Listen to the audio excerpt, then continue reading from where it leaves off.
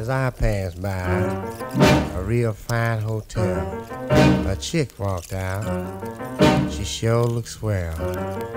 I gave the eye and started to carry on, when a Cadillac cruised up and swish, she was gone. It should have been me with that real fine chick. It should have been me with that real fine chick. Hey, hey, hey, hey, driving that Cadillac. A little later on, a theater I passed, I spotted another chick, and did she have class.